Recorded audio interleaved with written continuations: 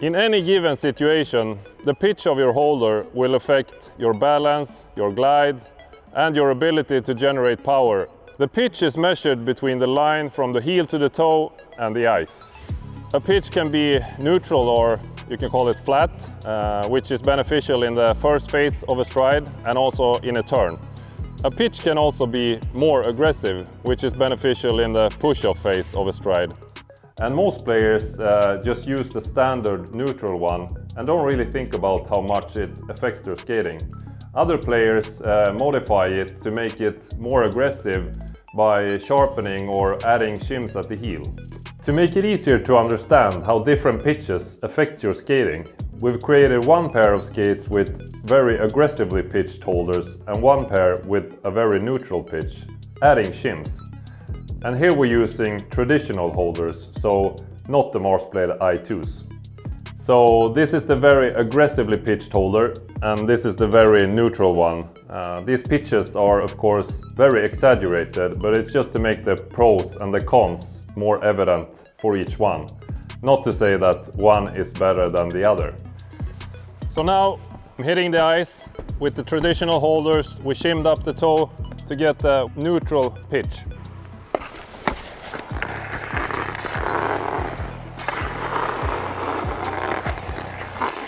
Yeah, so right off the bat, it's pretty obvious that the turns are great because you're not ending up on the heels digging into the ice as much, so you can maintain that strong position, a lot of steel on the ice. So another big benefit is, we talked about the load phase in the early part of the stride where you want to get the knees over the toes in that strong, powerful position. It's really easy to get there when the toe part is pushed up, but also backwards, same thing there.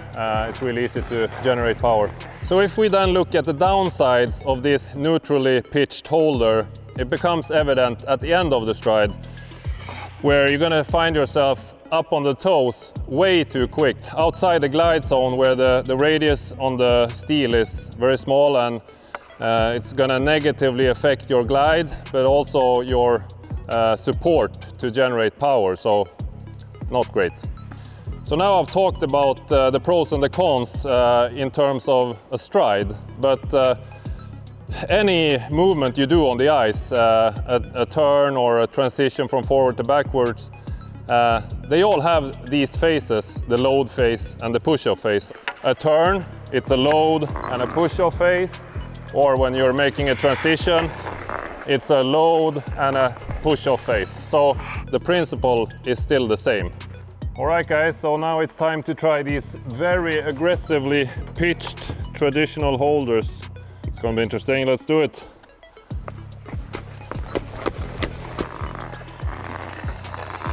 They feel honestly a bit weird. They are very aggressively pitched, these holders, but there are some obvious benefits. Not surprisingly, really far out in the push-off phase where the steel stays on the ice really long to give you that support to generate power and maintain that glide.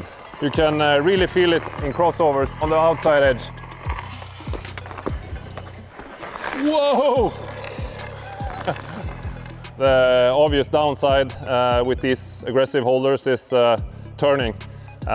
You end up on the heels really quick, so like you just saw, it's hard to maintain a good balance and good glide. So if we look at the load phase of the stride and compare it to the neutral pitched holder, you want to get that good knee bend, knees over toes, and good connection with the front of the blade. And this high heel makes it really challenging. I have to lean forward a lot, forcing me almost to fall over to get that good connection. That's an obvious downside. It's hard to get that good preload and good connection with the front of the blade in the load phase.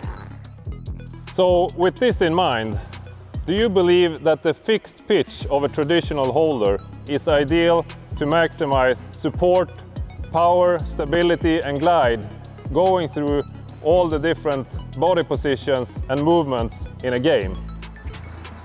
So now I've tested these traditional fixed holders with extreme pitches.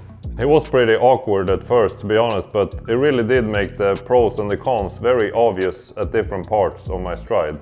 It's just inevitable that traditional holders, regardless if you're on a standard pitch like this or if you have modified it with sharpening or shims, it will always be fixed and therefore a compromise, limiting your performance.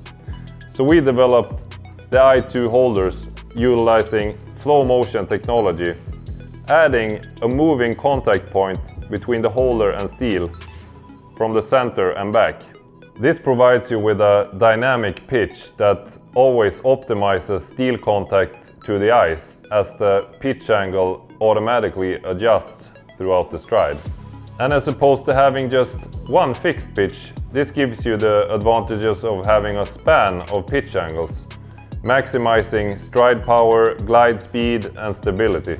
Check out our other videos to learn more about how the i2s help you improve your performance on the ice.